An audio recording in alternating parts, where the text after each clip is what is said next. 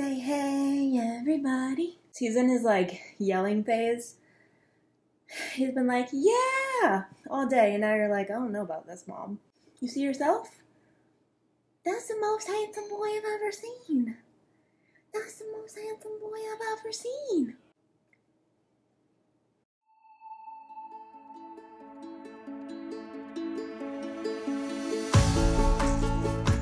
Hi everyone, welcome back to my YouTube channel. Today I'm going to be going into my breastfeeding journey. It's definitely going to be more of a vulnerable video, sharing things I've learned, tips, obstacles, struggles, all of that. I hope that this video can help some new moms out there or moms that are breastfeeding for the first time, or if you're pregnant and you're wanting to. There's not a whole lot of support and information out there when it comes to breastfeeding, and the last 5 months I've been exclusively breastfeeding, and it's been one of the best parts of having a baby. Not easy, it's challenging, but I love it so much, and I'm so passionate about talking about it with my friends and sharing things on my Instagram. It's tough, but it's so worth it. I was in a fall mood today, so tried to do a little bit of a fall makeup look, even though it's almost 80 degrees still here in Nashville, but that's okay because I love fall makeup, so I went ahead and did a little fall mom glam. On my lips, of course, I'm wearing Elevate Beauty, my beauty brand, called the Boldness Matte with Redeeemed, our brand new cream gloss on top. You can wear them both individually, but I mean, I love brown lips for winter, for fall, holiday time.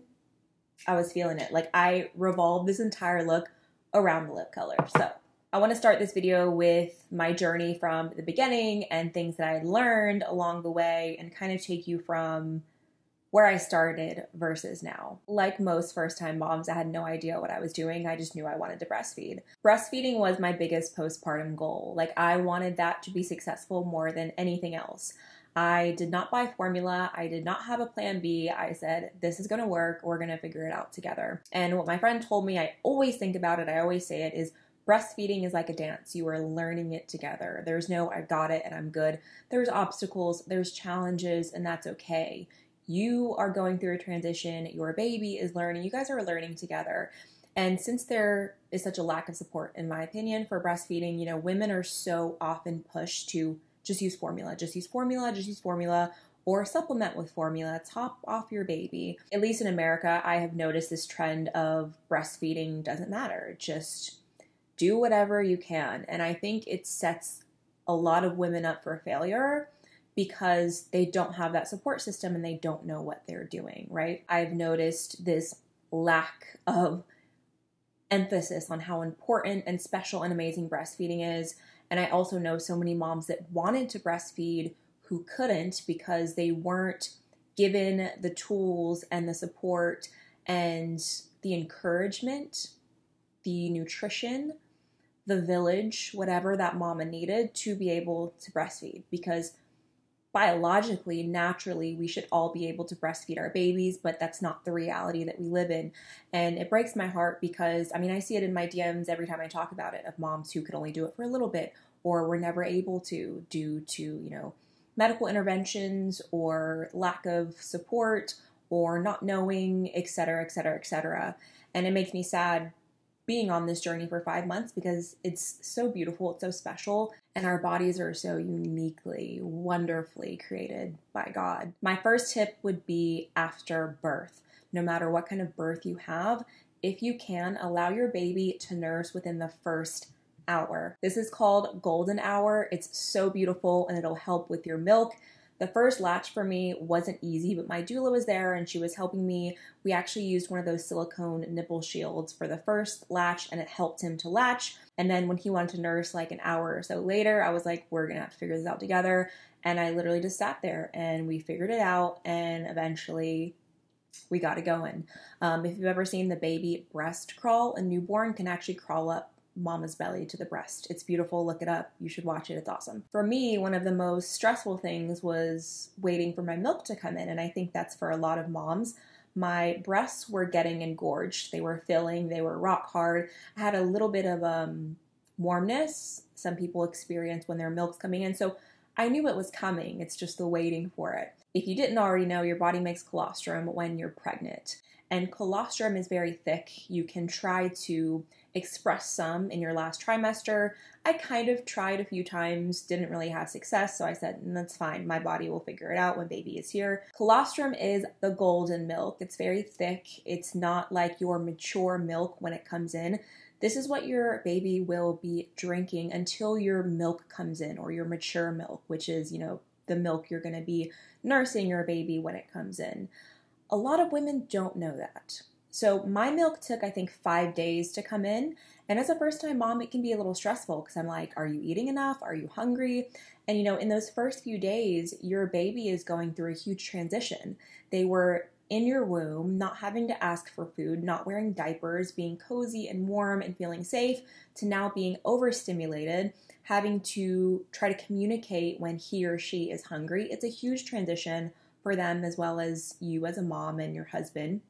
It's a huge transition. The first few days were really easy for me as far as breastfeeding.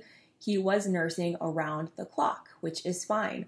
I think a lot of women, and apparently a lot of nurses, tell moms from my DMs I've seen that, oh, your baby's still hungry, your milk isn't enough. I think one of the biggest myths out there is that your milk isn't enough, especially in the first couple days, the first couple weeks, because your baby is building your supply, and your baby's stomach is so tiny. I'll try to put a chart up here that my doula had sent me.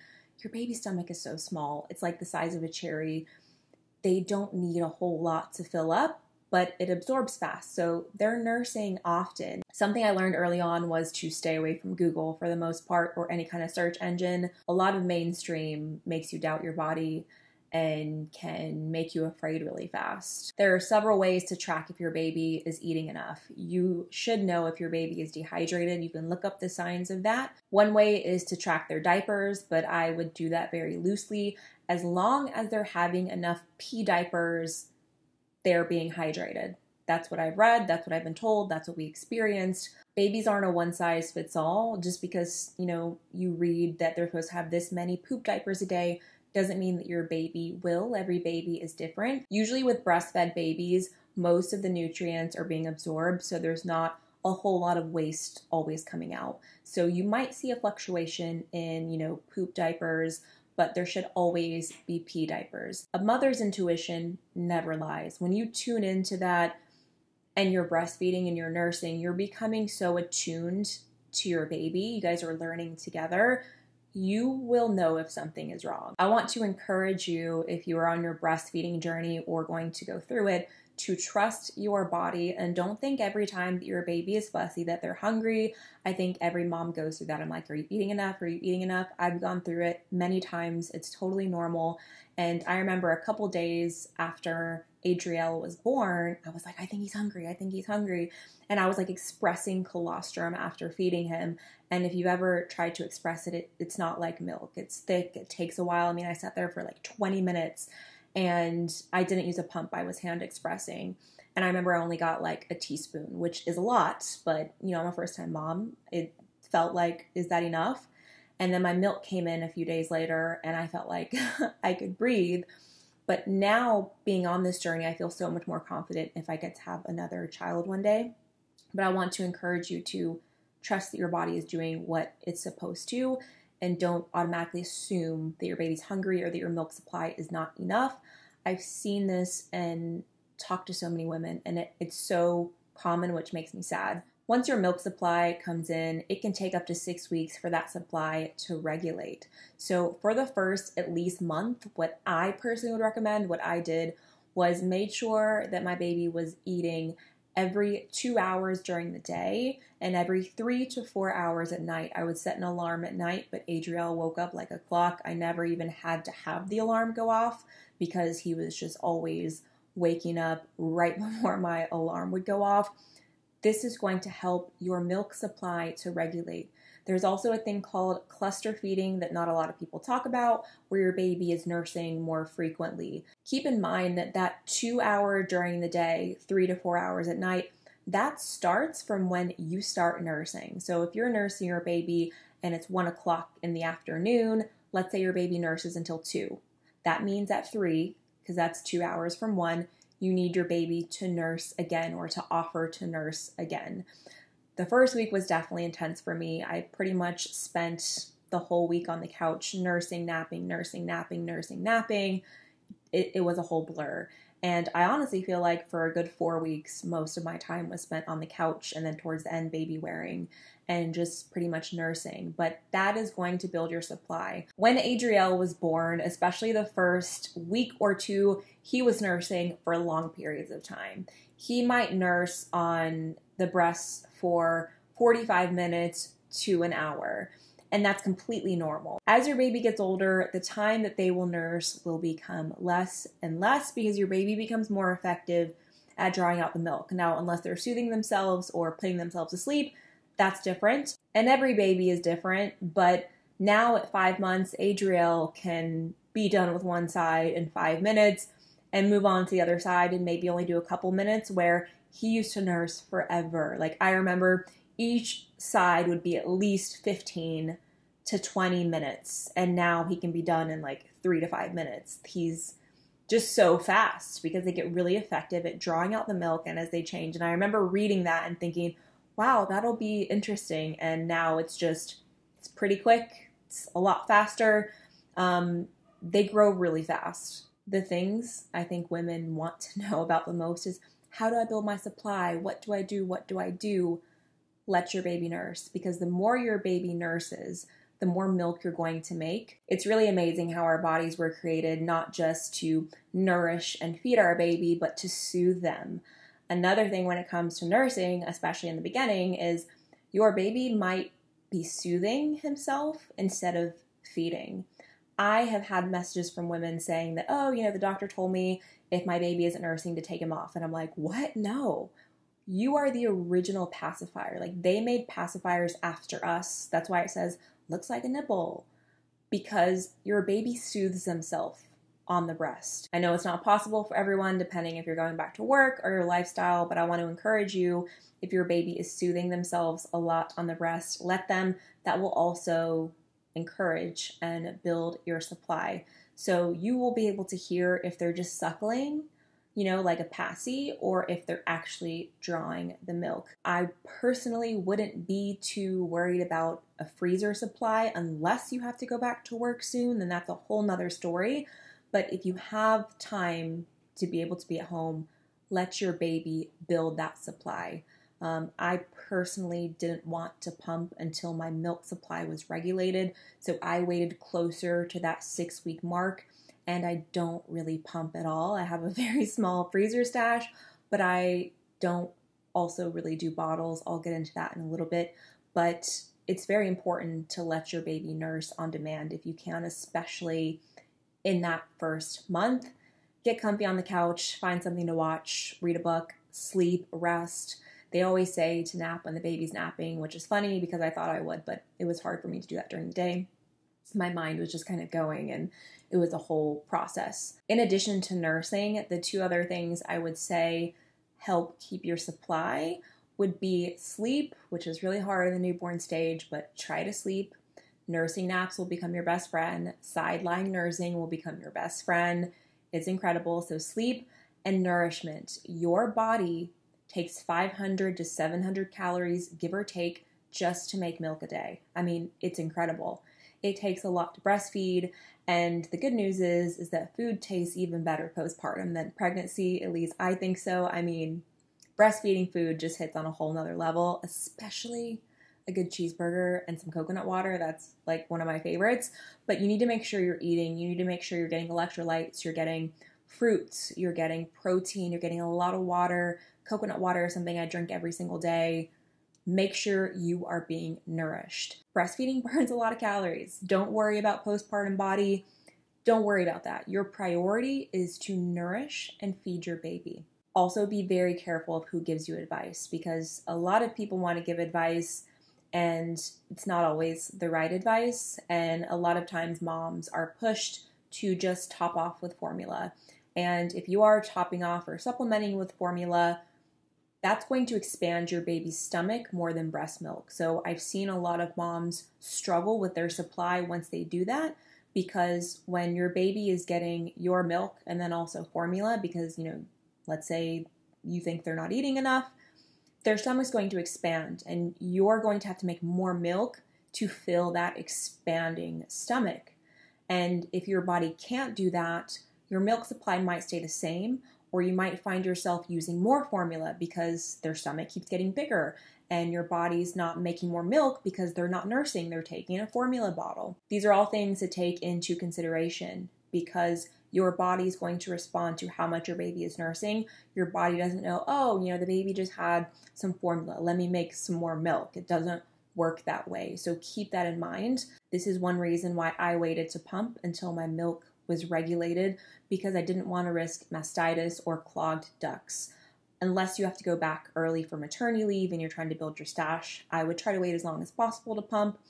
I only did a few times to have a little bit of a stash in case I had to go somewhere, just so there was a little bit of milk in the freezer, just in case. When it comes to pumping, if you are nursing and pumping, your body is going to respond to that demand. So essentially, your body might think, okay, we have twins because you're nursing your baby what they need and you're pumping additionally, depending on how much that you're pumping.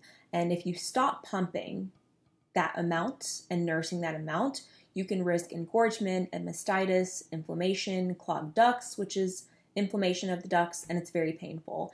I got mastitis once, and I think it was because of a latch issue, putting your body into overdrive because you want to build a stash or you need it for maternity leave.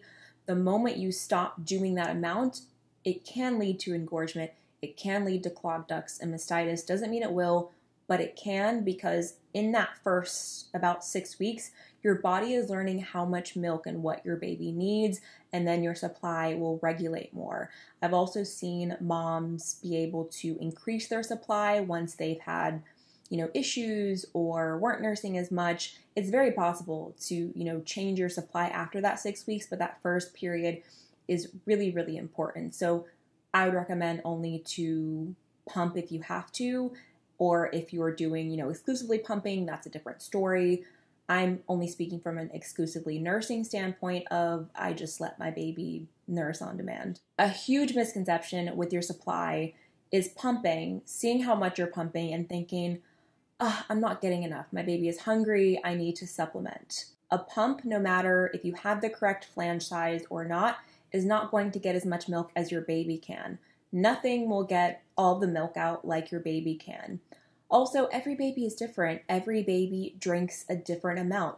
If you ask me how much my baby drinks each time he nurses, I have no idea. All I know is that he's 5 months and he's almost 20 pounds and he's always well fed and he gets exactly what he needs. Personally, I think being concerned with ounces and percentiles and all these things just add to postpartum anxiety that is unnecessary. Like, you will know when your baby is full. You will get to know your baby's cues when they're hungry. It just takes time. You guys will learn together. The first couple times you pump, when you do, you might not get a lot. Your supply is going to change based on the time of day. You're going to have the most milk at night and in the early hours of the morning. Also, when did you pump? Did you nurse and pump right after? Did you nurse and then an hour later you pumped? Maybe your supply was still kind of building. An important thing to know is that your milk never runs out. Your breast will fill with milk and your baby drains it. And then once your baby drains the milk, your milk is then making on demand. So sometimes babies will fuss because they want that fast flow and your body's making it as they drink. Whenever that would happen to me, because that happened to me often, but I also think it was something else I'm going to talk about. If he was done on one side, I would switch. And then if he's still getting fussy, I would kind of switch back and forth because your body's still making milk. But one thing that I realized is there are times where my baby would just be done, but he still kind of wanted to comfort himself, but my body was making milk. Babies can keep nursing and then their bellies are full and they're, a little frustrated because their bellies are full, but they want to keep nursing. So I realized that was happening. And I was like, oh, he wasn't still hungry. And I kept switching him back and forth. He was full. He just really needed to be, taken off because he kept coming off the breast and getting frustrated. He was already full. So also keep that in mind. I know this because one, I talked to other moms, and two, there were times I thought he was still hungry. So I would give him a breast milk bottle that I had pumped and he would drink it because it tastes good. but then he would spit it all up. He was already full. Sometimes your baby might have gas or need to burp. Unpopular opinion, but I know a lot of other breast moms do this. I don't burp him at all. I did a little bit if I thought he needed it the first month, but now once he's done, or when I switch sides, I'll hold him up for a second and he burps when he has to burp. If he has gas, he'll let it out, and he lets me know. I'm more attuned to him now, but he's always just kind of burped on his own. Even sideline nursing, he'll kind of like stop and burp or burp while he's eating. It's so funny. But as their system grows as well, their body grows, they'll learn to kind of get that out easier. We struggled with gas for like the first 2 months or so, and it was really hard at times. One thing I cut out of my diet was oats, because I realized that I think oats was something that was giving him gas. So I stopped eating. I had these like lactation cookies, which were just good, that my mom made, but they had oats. And once I stopped eating those, the gas pretty much went away. We also did chiropractor, which helped a lot as well. So I want to talk about latch and breastfeeding positions. This is something you're going to have to experiment with your baby to see what works for you guys. For me, the first 5 weeks or so, I exclusively nursed laid back, which I think is one of the easiest positions, especially with a newborn. It's easy on your back.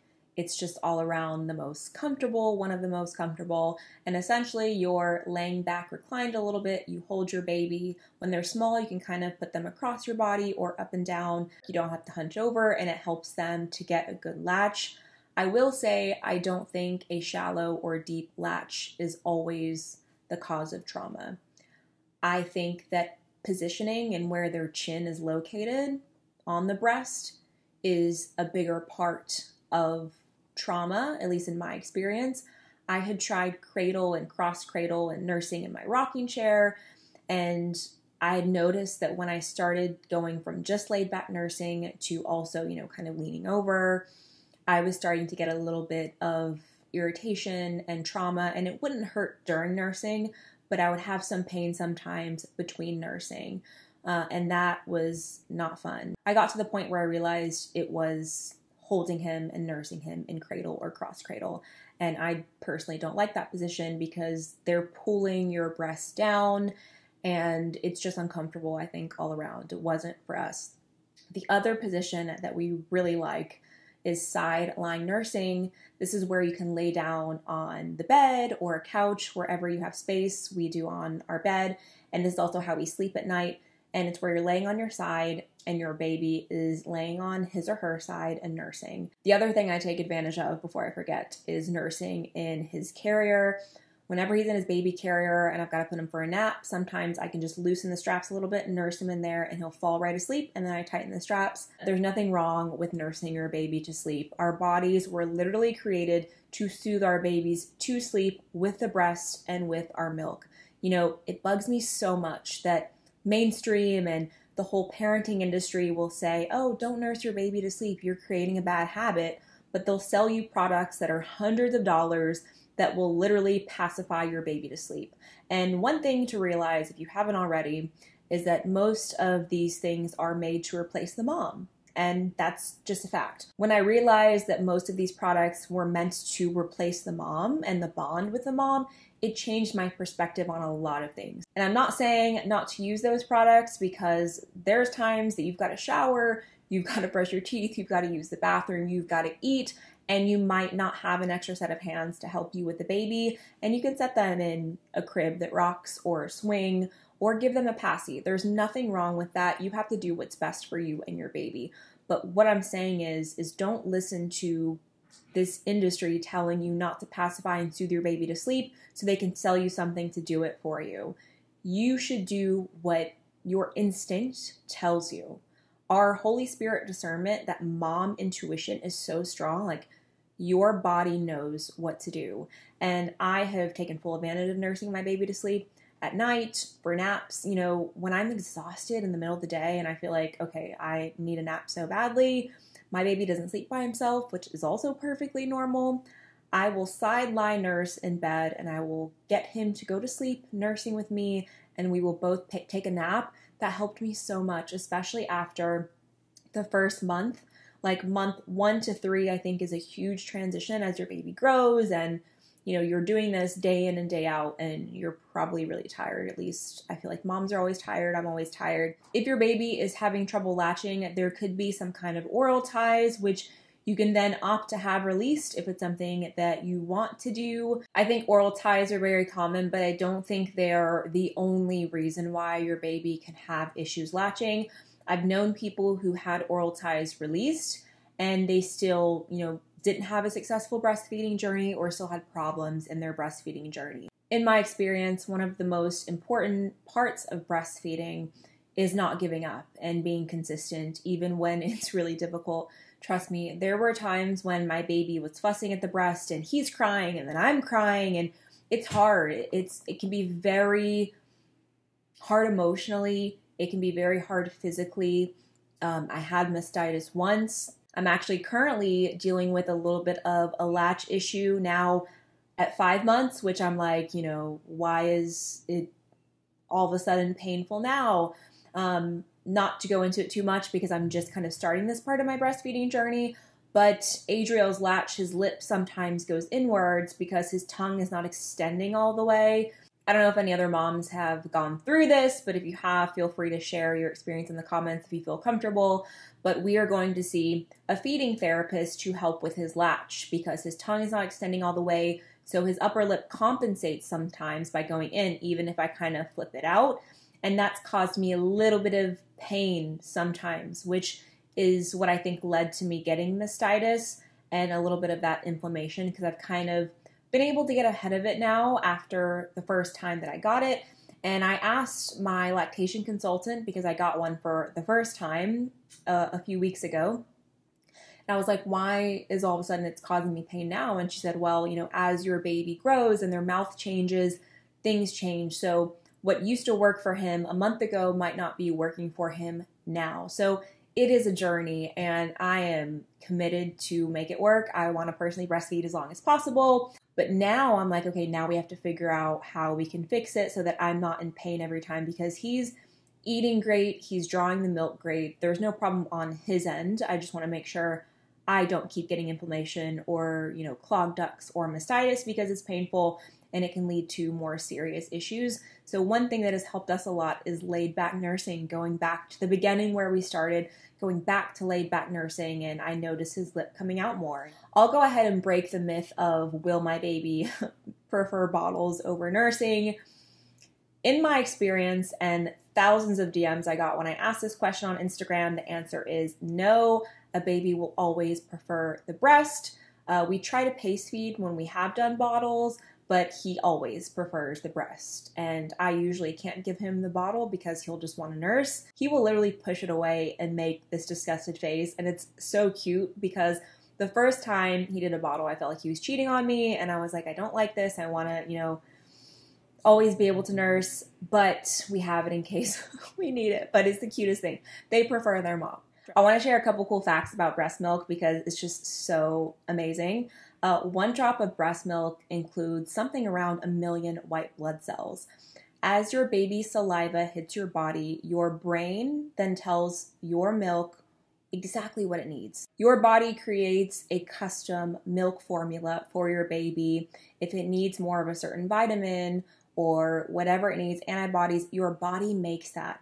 Also, make sure you're kissing that baby all day. As mama kisses baby, your mouth picks up pathogens on your baby's skin, any potential pathogens, and then it also tells your milk what to make the next time that you nurse. Even if you're exclusively pumping, you kissing your baby is going to make exactly what your baby needs in your milk. It's really incredible. Another cool fact is as your baby grows, your milk becomes more calorie dense. This is something to keep in mind if you're freezing breast milk, because if your baby is, let's say, 5 months old and you're using milk that you pumped a few months ago, they might want to drink more because it's less calorie dense. Whereas if you give them milk that you pumped that day, they might not drink as much because your milk has changed. Something else that's really cool is your milk is different based on if you have a boy or a girl. I'm going to try to link this post if I remember, but for boys, breast milk tends to have a higher fat or protein content, and moms may produce slightly less milk compared to if you have a girl. For girls, the breast milk contains more calcium and may produce more milk compared to sons. Like, God made our bodies so incredible. I want to end this video by encouraging you, if you're on your breastfeeding journey or if you are wanting to breastfeed, to keep going and not to give up. I know it's hard, especially when you're dealing with obstacles that are causing you pain and that are difficult. It is a huge sacrifice. Like, you know, when you breastfeed, your body isn't even really yours. Like, I nourish my body so that I can produce milk to take care of my son because he is my priority. You know, I don't really care about postpartum weight loss or any of that right now. The bond that comes out from that and seeing your baby grow and knowing your body has nourished your baby is just incredible. And it outweighs every struggle I've been through, even when I got mastitis, which was more intense and harder than labor, I feel like, for me. It still does not compare to the joy I feel from breastfeeding. And if you are on that journey, surround yourself with moms who can encourage you and people that lift you up, because there are challenges. It isn't easy, but it's so wonderful and it's so beautiful and it's so worth it. Say, I love the Milkies. Great service. I'll definitely be back for more. Say, we love the Milkies. Look at those thighs. Look at those thighs.